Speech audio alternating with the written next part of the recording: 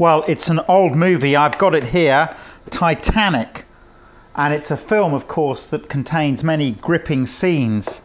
I imagine you've seen it. Let me remind you of just one. It comes just after the captain, the engineer, and the owner of the boat and a handful of others have come to the realization that the great ship will soon be at the bottom of the ocean. And at that point, the director takes you around the boat, and it's a scene of jollity and grandeur. The first-class passengers don't have a care in the world. They're oblivious to the reality. The ship's going to sink, but they have no idea. And what a scene it is. The boat is, of course, the pinnacle of luxury. The chandeliers are resplendent. There are wide, curved staircases that are regal. Everywhere glitters and is furnished in gold leaf. The drinks are free, and the people are dripping with jewels. Most are attired in the latest and most expensive clothes that money can buy.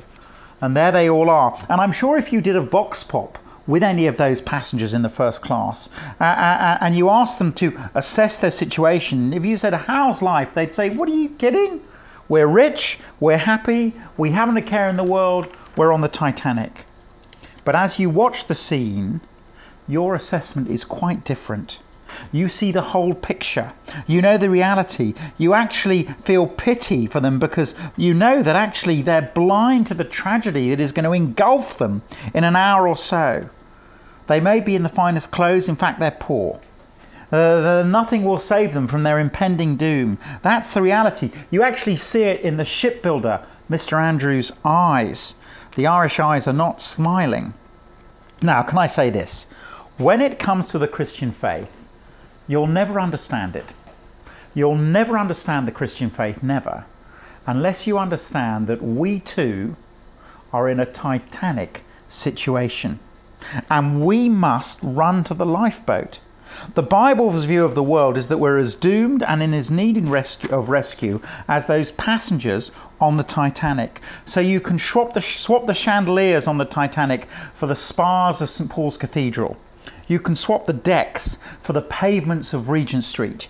You can swap the passengers for the pedestrians on Oxford Street. But actually, we are in desperate need of rescue. How on earth can that be? Well, Mark chapter 15 outlines this need of rescue. It shows us why that's the case. It's all about the death of Jesus. That's the lifeboat. Let's have a look at the rescue. And I've got three headings for you. Verse 33, God was angry. Verse 34, Jesus was abandoned. Verse 38, we can be accepted.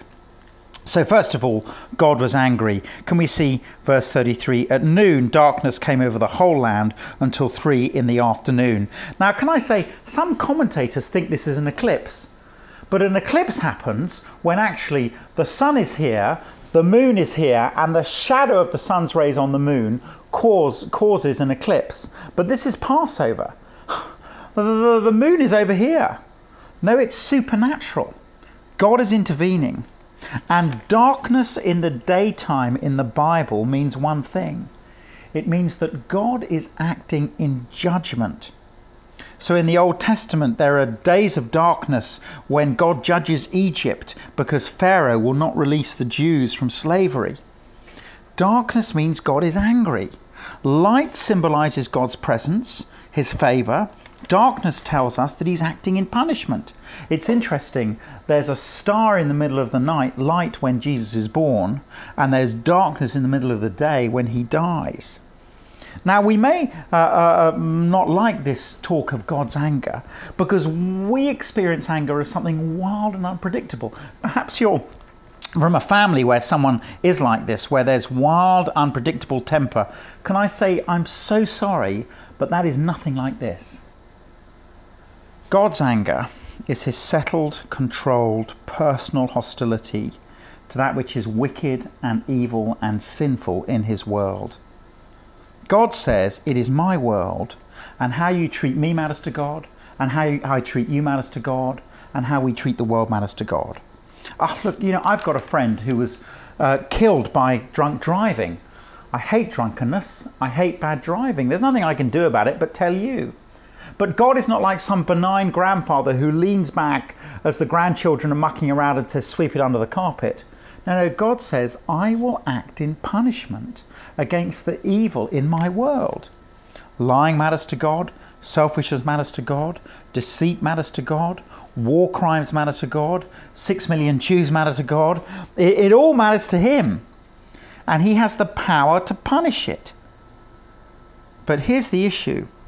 When God gets angry against sin and has the power to punish it, the extraordinary thing is who is punished? Who is judged? So we're told God is angry because he's judging sin, he's punishing it. But the question that leaves is this: who was being punished? Who was God punishing? And the staggering thing here is verse 34. It is Jesus that was abandoned. Verse 34, at the 9th hour, Jesus cried out in a loud voice, Eloi, Eloi, lama sabachthani, which means, my God, why have you forsaken me? So the cry tells us Jesus is abandoned. That's the truth at the heart of what we see here. Jesus was abandoned by God. Jesus was being punished. My God, why have you forsaken me? And as you probably know, the word here for God is not Abba, which is the intimate word for God. It's Eloi, it's the far-off word for God. And although he's in physical agony, I mean, there's 60 million slaves in the ancient world, and the way in which you keep them in order is you crucify them. Although he's in physical agony, and we get the word excruciating from the Latin word crux cross, that's not what he's speaking of here. It's a relational agony. God, why have you forsaken me? Why have you rejected me? Why have you turned your back on me? Well, it's because the cross is the lifeboat. Can I say, when you look at the cross, what do you see? It's not just a Galilean carpenter dying. He's dying there for me, in my place, taking the punishment for the sins that I deserve.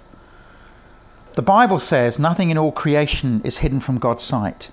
Everything is uncovered and laid bare before the eyes of him to whom we must give an account. It's as though, well, here's the video from that Titanic film. And it's as though everything in my life is on it. Now, just to say, there are many things that we want to applaud. The Bible calls that common grace, that there are amazing things about human beings. Achievements, selflessness, love in the family, generosity. So this is a record of a life, and there's so much to be applauded on here. The classroom, the college, the arts, the sports field. Well, I've watched the Olympics. It's amazing to see what people can achieve physically. Now, just to see, we want to applaud that. We want to say it's amazing. But there's also much on this video of a life, your life or mine, of which we're mighty ashamed. Can I say, if that's not true of yours, your life is very different from mine. There are dark rooms on here. There's a chilling moment in the film The Talented Mr. Ripley when Tom Ripley, at one point says to his lover, don't you just take the past and put it in a room in the basement and lock the door and never go there? Well, can I say, God does know. There are things that we've said and done and thought, things that are impure, unkind or untrue, and they're on this. Interestingly, the Bishop of London says, we make no spiritual progress until we look within and take responsibility for what we see.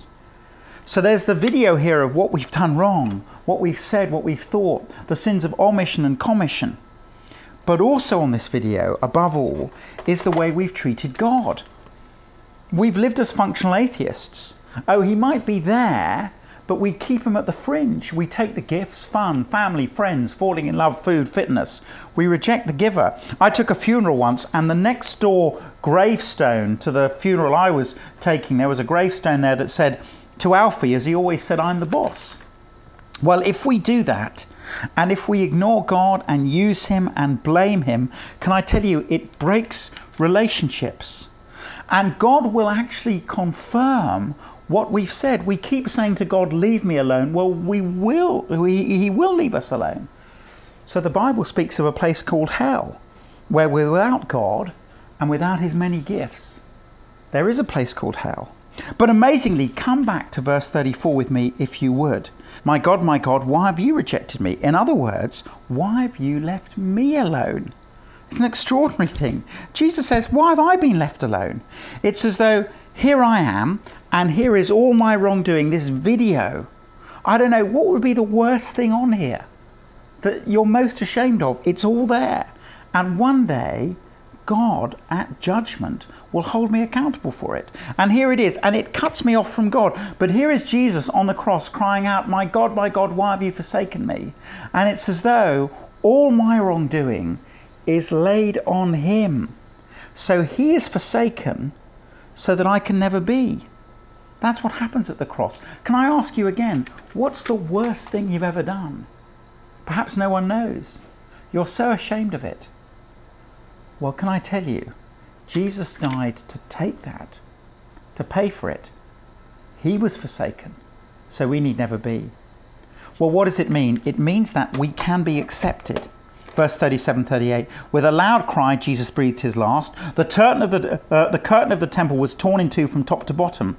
And when the centurion who stood there in front of Jesus heard his cry and saw how he died, he said, surely this man was the Son of God. So there is Jesus. He's dying on the cross, but this is a commentary. It's as though the camera swings across the city to the temple. And when you got to the temple, in front of the Holy of Holies where God dwelt, there was a great curtain. It was as thick as a man's hand. And it was a great no entry sign. It said, you cannot come into the presence of God because your sin will cause you to be killed by a holy God.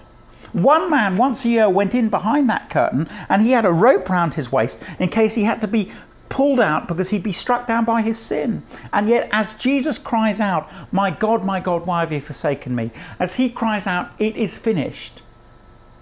He's saying, I've paid. I've paid for all your wrongdoing. Now the question is, will you allow Jesus to do that? Will you say, yes, that's for me?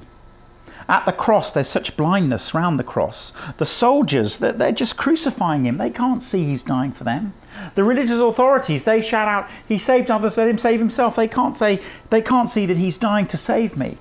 The spectator says, well, let's see if Elijah saves him. He's just there for the show. But what about you? As you look at the cross, what do you see? Do you see Jesus dying, paying for your sin? So what will you do with your sin? Will you pay for it yourself in hell? Or will you take it to the cross and allow Jesus to pay for you?